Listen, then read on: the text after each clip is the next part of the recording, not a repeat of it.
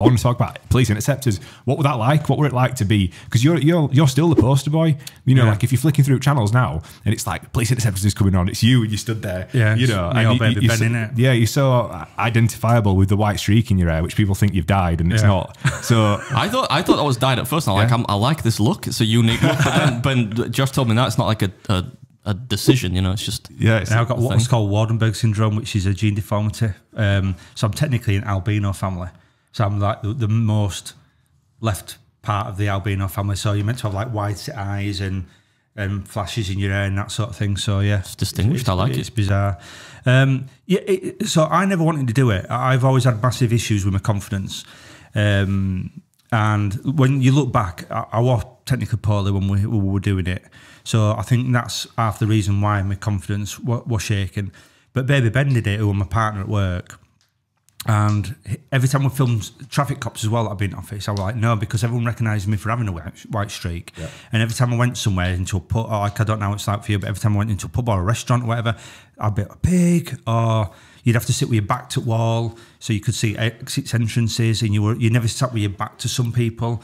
There were certain places you just never go when you got in a taxi. So I always used to wear a cap every time I went out. Like, say you went with your mates and you got back into going to a taxi, I'd put my hood up on, I put my cap on.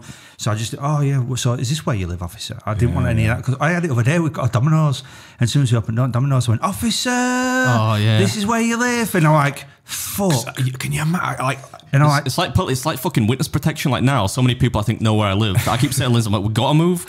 All it takes is one of these psychos, one of these people to be a psycho. Yeah. And in fact, we had the alarm went off like the other day, and I went down with my dick swinging.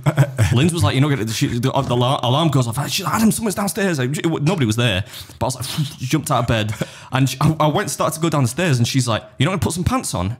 I'm like, they're gonna be more terrified if I go down and I'm fucking nude. Can you imagine what it looked like? Remember the original Crazy Frog when he had a little willy? That's what you look like. Hobbling downstairs like a crazy frog. But how do we get onto that? People know where you live. I was about to say, like, the whole public figure, public facing thing. Like I've said to you, like I'd hate to be in your position. I'd hate to be in your position because you're recognised everywhere. But then for somebody to spot where you live, and yours is all right because you just eat videos on YouTube. You eat on YouTube. But being a police officer and having potential criminals knowing where you live is like, that's what. But when you come out, police rules and guidelines change, because you don't worry about your job, you just worry about protecting your family. Yeah. Where when you're in the job, you worry about your job and being disciplined. So I went out with Baby Ben's, a lad called James, who was really, really cool lad from like Cornwall, that sort of area, who's into like just right chilled. And he went, come out, mate, it'll be good, you don't have to speak. So Ben says, get in car, I'll do all speaking, you just drive. So I did that. And then the first time it's like this, you've got cameras around you in car, you've got your little battery pack with mic on, passenger's got a camera on his shoulder, and then James in back says, every time you hear a blip blip, it basically, you've seen something spin round, I'll just go, so cameras are rolling live in car. And it took me about 5 minutes to get used to that. And then they were just breaking ice. And it just happened from there. And then I went out and he says, you're quite funny on camera. But what I was doing, I was masking who I was. And then, but people seem to like my sense of humour and like me being quirky. And it just ballooned. It was the highest viewed programme on Channel 5. Higher than Neighbours? Oh, good Lord. It was popular. Jason, is it Daphne or whatever? Jason and... Kylie, that's it. Kylie. I didn't watch it back then. I watched it for a brief moment in time. You liar. I don't watch it now. You liar. They're going to cancel it, apparently. Anyway, sorry, go on. So I viewed on Channel 5, and it's shown literally worldwide. So it's on Bravo, Paramount, Forces, TV, it's on Channel 5 Catch Up, it's on iPlay or whatever, all these things. And it's shown on every single channel. You can go around the world. My family who live in Spain, they watch it in Spain so it's everywhere. And you didn't realise, so then as soon as it started getting aired, everything that we're getting from before, from the shits, it was positive. So you go out and rather than people shout pig, people coming up and just shaking your hand.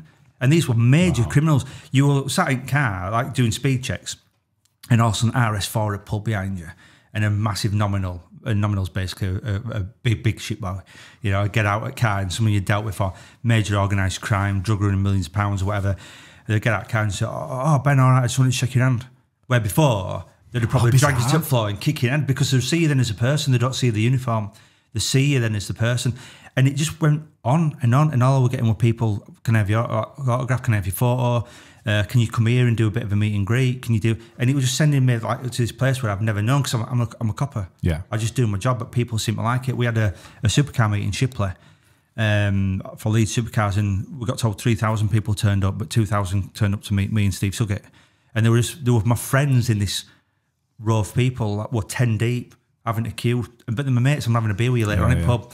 But they were queuing just to have a photo with me. You've got loads of photos with me. Just go on Facebook and have a look. And oh no, but I want to meet you. And you are me. You did. And it's a bizarre concept. And it just went from there and it skyrocketed and it just never stopped. Did you enjoy the process of being on TV?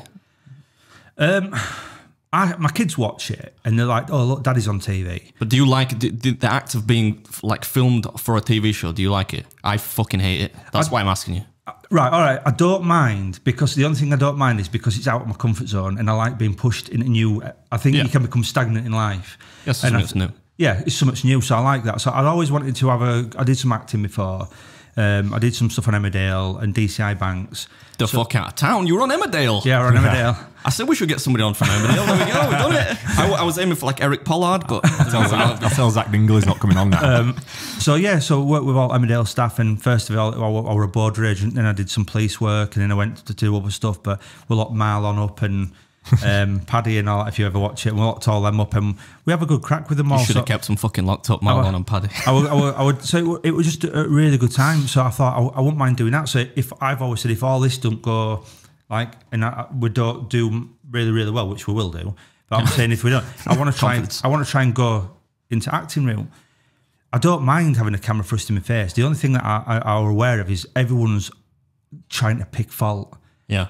The bosses will sit there and review it. Yeah. And the bosses are like, right, if anyone says, oh, out of line, swearing, racial, homophobic, so-and-so, which you can't say anywhere, but if anyone gets the law wrong, if anyone gets the procedures wrong, if everyone talks in a derogatory term to a prisoner, you're thinking, fucking hell, I've just had a pursuit with this lad and he's kicking me in the face. Yeah, I'm saying, you're under get a microscope. The fuck down. Yeah. And you're saying, why have you swore? You would expect that. I mean, you would expect in a high attention-riddled scenario, you would probably swear. Yeah. And then public. So public are then on here. And then it's like, have you seen this? You've done that. Oh, and what they do is like they think this is a massive conspiracy. So Channel 5 will sit with bosses and they'll filter out all beatings, all Rodney King beatings that we do. You know, pulling people over and slapping them about and hanging them off edge of cliffs. That'll all get cut out and we'll only show the light-hearted stuff. And I'm like, it don't work like that. If it's on the tape and we've fucked up, it's been signed and it's going to be used. Yeah. But if it's on the tape as well, I'm disciplined straight away because don't forget we've got body cameras on which are recording. In cars got is all our CCTV, and then as soon as we get involved in a pursuit, it logs on into the control room, police control room. Yeah. So you're sat there saying, "Yeah, police pursuit's authorised. You're wearing the tactical authorisation code of practice, blah blah," and their screen flashes up. So you can't be like 130 miles an hour and not screen 155. Yeah. It's safe to continue, bodies flying over car. Yeah. Because they're all like, whoa, abort. And then first thing they'll do is, right, take his permit. So they're not like your best buddies. Yeah. They're literally like civilians. They're keeping you honest. They're keeping Yeah. And so they're in there, and the civilians that are running the TPAC guidelines, they're not bobbies. It'll go to another old bobby who's in control of firearms stuff. But for TPACs, it's a civilian. So, and they'll be like, right, report him, get him onto ISP or ISO PCC or whatever it is. So it's like, that's the pressure. Yeah. That's I've got to abide by it. Well, I will abide because that's my job.